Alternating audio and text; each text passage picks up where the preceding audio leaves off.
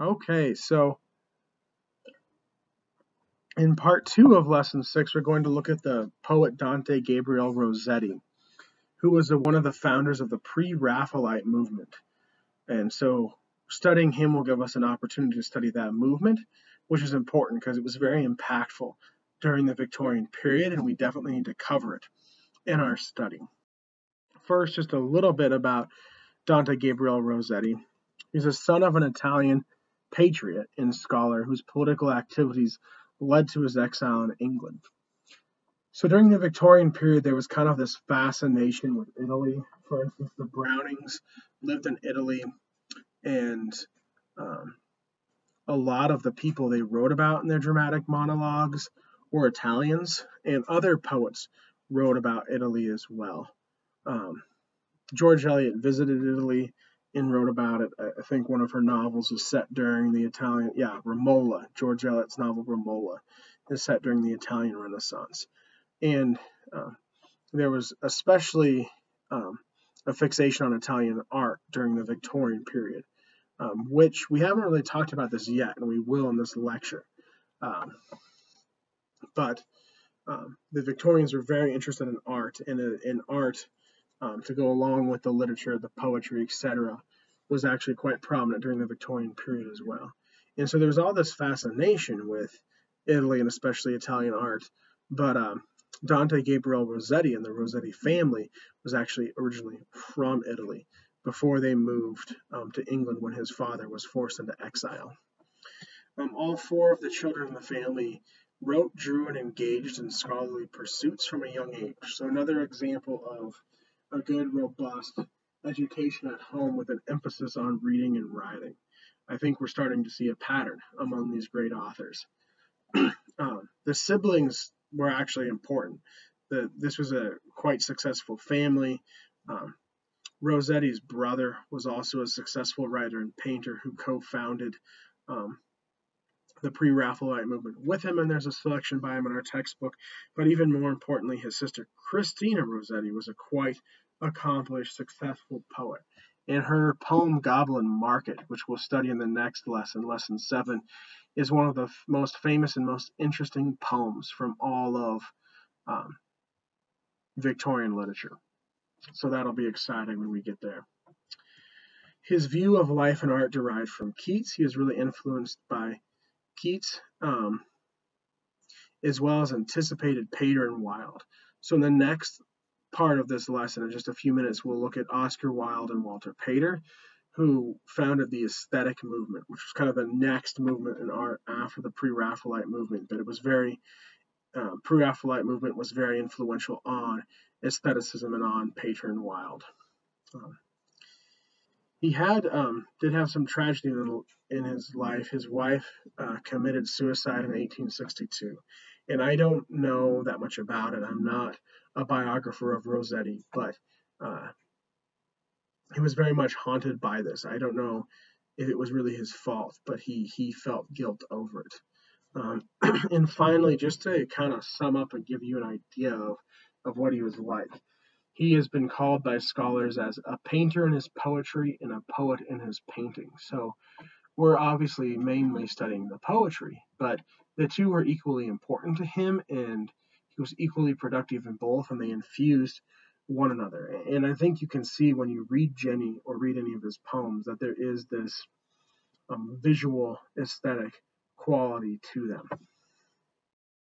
So here's an example of pre-Raphaelitism. We're going to talk about pre-Raphaelitism. It's not as easy to say as I thought it'd be before moving on and looking at Rossetti's poem, Jenny. And so this painting is The Hired Shepherd is the name of it, and it's by William Holman Hunt, who, along with Rossetti, founded the Pre-Raphaelite Brotherhood. And it very much conveys the naturalism and the realism that were central to the first wave of the Pre-Raphaelite movement. This picture is supposed to capture these two young lovers in this very natural setting, depicting life as it is in a natural way for a shepherd. It's funny, George Eliot actually has an essay called The Natural History of German Life, where she presents her theory of realism, and she argues that the English realists are not very realistic, and they should borrow from the German realists, who, in her opinion, were more realistic. And she discusses this painting and critiques it, saying if you look at it, it's not actually very realistic, it's very idyllic. Um, Life as a peasant, as a shepherd, was hard work, and that doesn't come through here. So that's something to keep in mind as we delve into the pre-Raphaelites and try to understand a little bit more about them. Their goal, at least initially, was naturalism and realism, but they went into so much detail that you often got these picturesque kinds of paintings. So a little bit about the pre-Raphaelite movement. It wasn't just a movement in art, but a cultural attitude. They called themselves the pre-Raphaelite Brotherhood, and they very much exemplified a taste, a style, a belief system. The main impetus behind their movement was a revolt against the compositional practices of academic art of the day. So basically, they disagreed with the theories behind the composition of art in the Victorian period. And they believed these theories were still based on Raphael, the painter from Renaissance Italy. And they were just too technical. They weren't very realistic. That was basically the complaint against the Raphael mode of painting that dominated the Victorian period before this movement. So they embraced medieval models like pre-Renaissance because they believed those were more natural. So to convey their new idea of naturalism or realism, they looked to earlier models from before Raphael. They thought you had to go back before Raphael to find pure naturalism, and that's where the title of the movement comes from. So they aspired to paint directly from nature, working in the open air. And William Holman Hunt actually had constructed a little shelter so he could paint at night from the light of the moon and still be outside. And so they really immersed themselves in nature and tried to convey nature as naturally as possible. They strove for, quote, photographic fidelity, unquote, is one of them said. And so I think you can see that in that previous image that it does look like a photograph with its thorough detail. But perhaps some of the realism is lost because it tends to become very symbolic, I think. They founded the Journal, which was the first ever journal ever published by an artistic group, and Rossetti published some of his poems in there.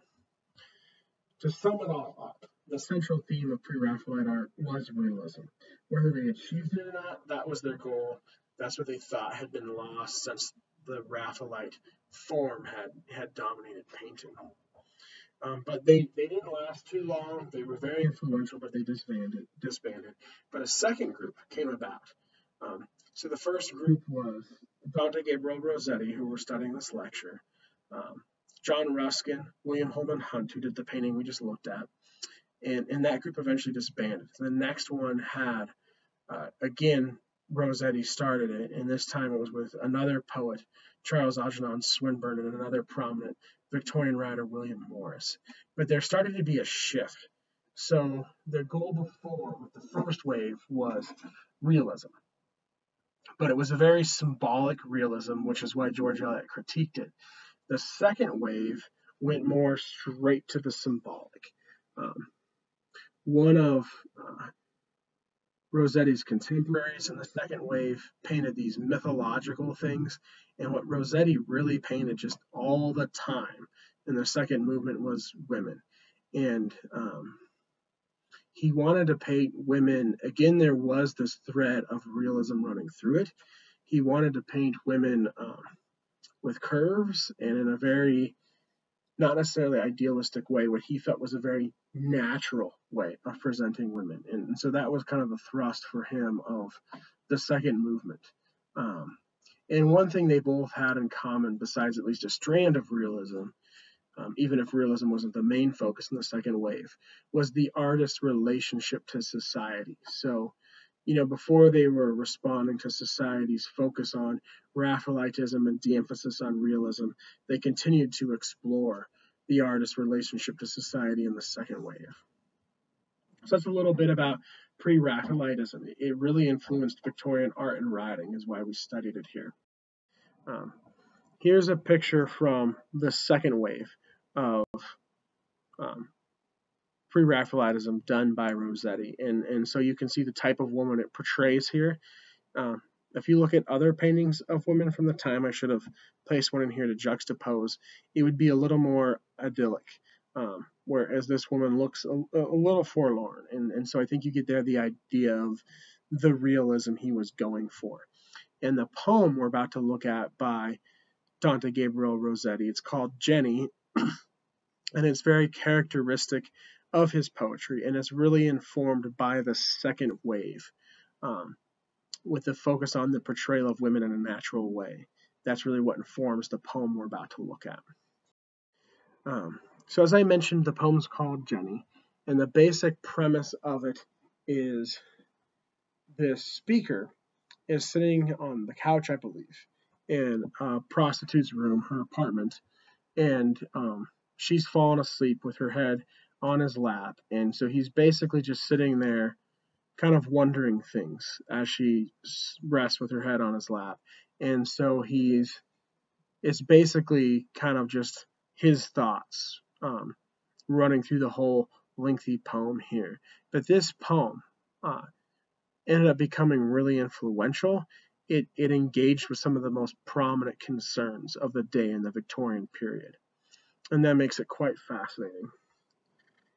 And so what happens is you have this idea that he feels sympathy for Jenny. So he's this Victorian man who comes from the moral Victorian society, but he's decided to spend his evening with a prostitute. And as he lingers there and is in her room, he can't really get up and leave as she's sleeping on his lap.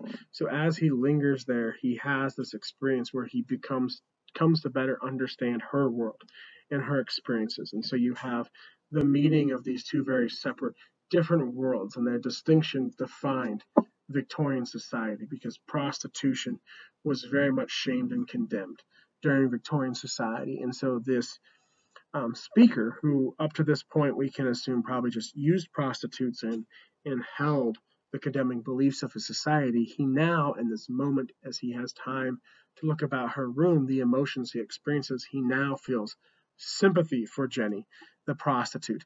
And so the poem is really more about his psychological experiences than about her, but it's really about his confrontation with the sympathy, this colliding of worlds. He comes from this world that judges and condemns her, but now, spending just a little bit of extra time in her world, he now has sympathy for him. What happens to him psychologically, and what does he learn about her through that process?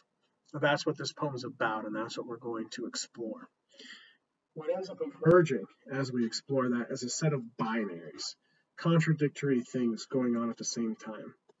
The first pair of binaries is the setting. So you have the Victorian world versus Jenny's room. As you read this poem, think about Rossetti as a painter. And so he's painting the scene inside Jenny's room, and we only really see Jenny's room. But that provides this small world that's juxtaposed with the larger Victorian world outside it, and it provides sort of a free space for the speaker, an escape from his moral Victorian world, where he's able to enter into the world of another more socially unacceptable person, enter into their world. So his expectations versus his affections. If he were to react based solely on logic and morality, he would judge and condemn her based on his background, where he comes from. But he can't help feeling sympathy for her. So emotion or affection ends up becoming a really prominent, significant part of this poem. It's a poem that I would say argues for emotion over logic or thinking, feeling or emotion over logic or thinking, because he becomes enamored with Jenny's world and experiencing the truth and reality of it, and that ultimately outweighs his Victorian morality. There's also the theme of decency versus indecency. Victorians would consider Jenny indecent, but through being with her, he learns the ways in which she's decent. through spending the time in her room is what I meant by being with her. Socially acceptable versus socially unacceptable. She's considered not socially acceptable. She's socially unacceptable. But, by the end of the poem, I don't know if the speaker agrees with that. I don't think Rossetti agrees with that. So you can probably thank me now. I'm not going to go through 300 plus lines of the poem, even though I went through all 98 lines with A Buried Life. We're just going to look at a couple of short passages, 2 stanzas, and then several short sets of lines that reflect and build on the ideas I just introduced. So the second stanza says, "This room of yours, my Jenny, looks a change from mine so full of books. Whose serried ranks hold fast, forsooth, so many captive hours of youth. The hours they thieve from day and night, to make one's cherished work come right, and leave it wrong for all their theft, even as tonight my work is left. Until I vowed that since my brain in eyes of dancing seemed so fain, my feet should have some dancing too, and thus it was I met with you. Well, I suppose 'twas hard to part, for here I am, and now, sweetheart, you seem too tired to get to bed." So the really key lines here are the opening ones. "This room of yours, my Jenny, looks a change from mine so full of books." He's juxtaposing her room with his room. And in that sense, her room with the Victorian world. So the books in general are an important symbol he uses repeatedly all throughout the poem. And they represent the Victorian world because books represent logic and thinking. They're scholarly academic. Those kinds of associations or connotations go with books. Whereas her room is more evoking emotion. He's moved by the emotion he feels in her room, and that's contrasted with the books. And so the books represent the judgmental Victorian world, whereas her room, which lacks the books that his has, represents emotion and feeling. We're going to look at a stanza later on that we're looking at it because it really deals with prostitution. And prostitution in many ways is the central concern of this poem. It was a huge concern during the Victorian day. "Nay, nay, mere words, here nothing warns, as yet of winter's sickness here, where want alone could waken fear, nothing but passion wrings a tear, except where there may rise unsought, happily at times a passing thought, of the old days which seem to be much older than any history that is written in any book, when she would lie in fields and look along the ground through the blown grass, and wonder where the city was, far out of sight, whose boil and bale they told her then for a child's tale." So this stanza, really deals with the city and modernity. And prostitution, I'm sure, has been around since the beginning of time. That phrase is the world's oldest profession, but prostitution emerged as a prime concern during the Victorian period. The industrialization, urbanization of capitalism led to many people losing their jobs who didn't have them before, or changing circumstances, moving from the country to the city. And so many people ended up becoming impoverished who weren't before. And so many of the women who became impoverished turned to prostitution. And so prostitution is very much, even though it's an older tradition, it's very much associated with the modern world. Because you also had men who now could afford to go to prostitutes and use prostitutes more regularly. You had more prostitutes than before. It became kind of a social phenomenon, would be the best way to describe it, during the Victorian period. And as Victorians became aware of it, they became obsessed with it. As I mentioned before, the Victorians, because of the printing and literacy developments, just wrote and wrote and wrote. And so in the newspapers and the journals, they wrote and wrote about prostitution and debated and debated and debated it. And so I'd argue here, Rossetti's making the argument that it's prostitution and Jenny's lifestyle is more development and effect of living in the modern world than truly like a choice on her part. She's been economic circumstances, you could argue, forced women into prostitution. They didn't have a lot of other options during the Victorian period. And so, with the references to lying in fields in the last few lines here, perhaps in another earlier pre-modern, pre-industrial time and place, Jenny would have been able to live as a pure woman. So what you have happening is he spends more time in her room and contemplates her lifestyle and feels sympathy for her. He starts to perhaps better understand her circumstances and the conditions that have led to her lifestyle, which makes him less quickly to rush to judging that lifestyle. Now just a few short sets of lines that are very important. A little bit later in the poem, he repeats this line: "For honor and dishonor made, two sister vessels, here's one." So he repeats this line twice. And first he describes his cousin Nell, who's the girl he's proudest of. And then the second time he says that line, he then talks about Jenny. And so he's comparing Jenny and Nell. And in doing this, I think, again, he's making an argument that the prostitution is beyond her control. It might not be a choice. And he's really feeling sympathy for her here because he's seeing similarities to his cousin Nell, who's his favorite. He's most proud of her. Even though she's not a prostitute, he's seeing connections between the two of them. So he's going even further here with his sympathy, and he's seeing Jenny's humanity. He's not seeing her as this morally debased individual. He's seeing her as someone who has similarities to someone he would consider pure or innocent or decent.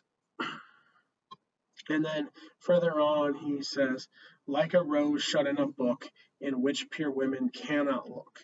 And so this is a really important line. It carries on the book imagery, and he often compares Jenny to a flower or a rose. So if the Victorian world is represented by books and Jenny is represented by a rose, then the book has kind of enclosed her. And so these are probably the two most important lines in the poem, because even from just two lines, we can get all of what I'm about to share with you. One important idea here, and this comes up all throughout the poem, is that Jenny's thoughts are impenetrable. He starts the poem by wanting to see into her mind, and he's not really able to. He has to conjecture. And so there's a number of lines where that show that he can't really penetrate her mind. But in this line in particular, it says, "in which pure women cannot look." So they cannot look inside this book where the rose Jenny is trapped. And so her thoughts are also not penetrable by Victorian society or pure women. So the flower represents Jenny. Feeling and emotion are associated with flowers. The book, again, represents Victorian society and thinking. So Victorian society has enclosed, strangling this flower. What this means is it's not Jenny's actions as a prostitute that make her indecent or impure, a fallen woman. It is Victorian society's judgment of those actions that describe her that way. And so he's really kind of bridged the gap between them. He's now as sympathetic for her as he can be. He's no longer saying, he's saying that the negative things associated with you are not your fault, basically, is what he's come to think about her. And so this leads to the revelation of the poem. The truth about Jenny, he learns from being in her room, is that she's a decent person caught in a bad situation. She's not a bad person for being a prostitute, is the succinct way to put that. And this truth is closed off to the rest of Victorian society, just as it was closed off to him before he entered her room, because Victorian society is narrow-minded. That's why they can't look inside the book. So what did we learn from reading this poem closely? The central idea is that Jenny is pure or decent in her own way. He often compares her to the Virgin Mary. In the first stanza, line 18, he even uses the term "full of grace" to describe her. So her profession in the Victorian world causes her to be described by society as impure or decent. But once having this emotional connection with her and her setting, He sees her as pure and decent in a different way, even if society doesn't. Some things that go along with this. He travels from one world, Victorian society, to another, Jenny's room. We've talked about what each of these represent. Um, but this was kind of a trope in Victorian literature. The middle and upper class Victorian readers wanted to travel vicariously to the seedy underworlds of the lower and working class when reading literature. So they wanted to basically read literature about the people they judged. And Dickens often provided this opportunity. Dickens often wrote about the underworld of Victorian society, and he had police inspectors or other characters who, like the speaker here, could act as kind of a conduit or a guide into the city underworld. But Rossetti subverts this expectation because the setting of Jenny's room, which is the painting here, the main focus of the poem, is not a seedy underworld. It's what evokes his emotion and his sympathy for her. So he flips these expectations on their head when he guides these upper class readers into Jenny's world. So he feels the strong emotional connection to and sympathy for her when in her room. And this causes him, at least while he's there, to abandon his Victorian morality and logic. He's able to see things from her perspective. I say at least temporarily, because we don't know what happens when he leaves. We don't see that. And so I wonder if this only occurs while he's there, or if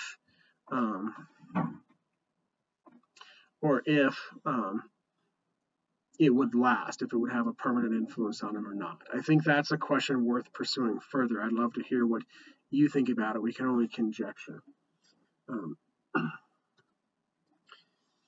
Like I said before, this poem is reflective of the second wave of pre-Raphaelitism, where Rossetti wanted to emphasize earthly sensuality of the women he painted. So like that painting we saw a few slides ago, he wanted to present women in a very natural way. And this is about as natural as you can get, because he's interacting with a prostitute, or he's not really interacting with her. He's thinking about her life. But he keeps delving deeper as the poem goes. And as he does, he has more sympathy for her. So he's trying to get to the most natural state of understanding her, you could say. And that's that she's decent. She's a good, decent person, even though she's doing something society disapproves of. That's the most natural characterization of her. So that's how it relates to his philosophy about painting. And finally, his inability to penetrate her mind. He doesn't ever really know what she thinks. All of this is just conjecture on his part. And there's a number of lines that show us this. It exposes the Victorian obsession with and fixation on prostitution. So he's doing here what many Victorians did, which was debating, contemplating prostitution. He lands on a very anti-Victorian side of it, but he's still performing the same act, thoroughly discussing prostitution the way many Victorians did at the time. And so I leave you with questions. I was almost going to do a slide on questions and I didn't, but I want to leave a few questions in your mind as we move on here. One would be, is this, a feminist or not so much feminist work? He seems to be really arguing for the decency, the human decency of this prostitute, but it's all from his perspective. It's all filtered through his lens. And so is this just kind of, masculine conjecture, or does he make, an important point here? And then while he is disagreeing, with the Victorian judgments of her, I come back to that question. Does this only take place while he's in her room, or does it last? And similarly, to what extent does he clash with Victorian values? Or, is he ultimately reinforcing them by conjecturing so much about a prostitute's life without really ever letting her speak at all? So these are some questions I still have that I'd love to hear what you think about them. But I think either way, this is a fascinating poem that reveals a lot to us about the Victorian period, especially about pre-Raphaelitism, but also the Victorian fixation on prostitution.